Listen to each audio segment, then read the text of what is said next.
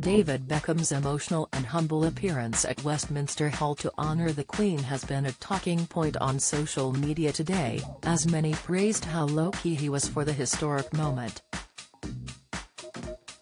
The 47-year-old began queuing at 2 a.m. amongst other mourners and waited almost 13 hours to see the coffin.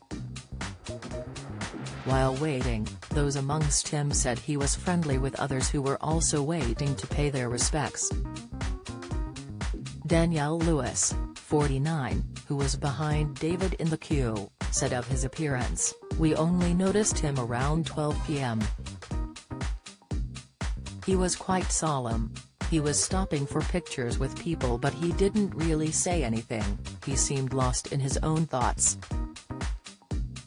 But he was lovely," she added to The Sun. William's masterstroke invitation to Harry called into question speaking after the moment. The father of four said his experience was very emotional, adding, "The silence, the feeling in the room is very hard to explain.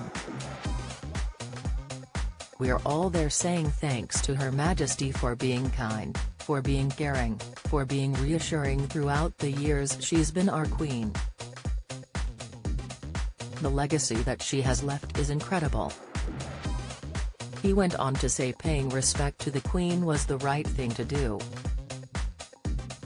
The ex-footballer added that he also wanted to attend on behalf of his family, particularly his late grandparents who were royalists.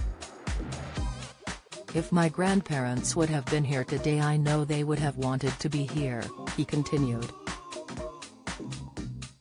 David wasn't afraid to show his emotional side as he was pictured wiping away tears and looking emotional as he paid his respects.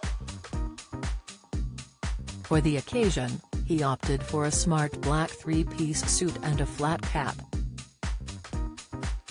David Beckham joins long queue for Queen's lying in state, pictured Strictly's Kay Adams hits out at David Beckham queue claim, reaction Sharon Osbourne says Aussie forced to leave family home, revealed, Victoria Beckham's husband has been praised by many on social media amid reports he turned down a fast-track pass from the regular queue to see the coffin.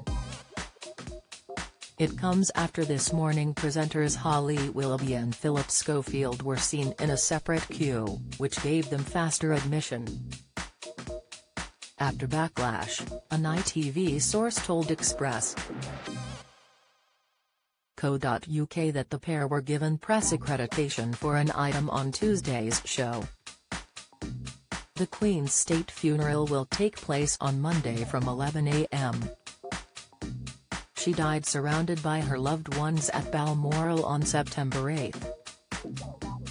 Following her death, Charles was appointed as King Charles III, while his wife Camilla became Queen Consort.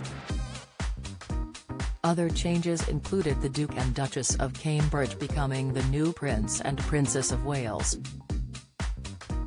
The latter title was previously held by the late Princess Diana.